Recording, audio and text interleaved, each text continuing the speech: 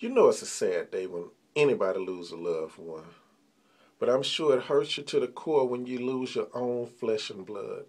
I'm talking about Adrian Peterson, the football player, recently lost his 2-year-old son.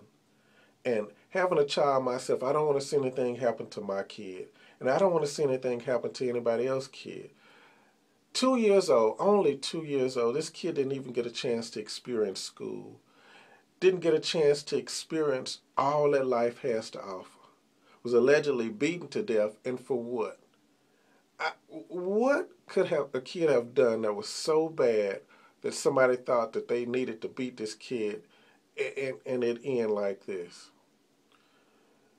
I just want to say my condolences go out to Adrian Peterson and his family because this is a tragedy. I mean, this stuff needs to stop.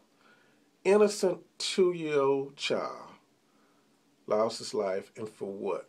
For what reason? It's a sad day, y'all.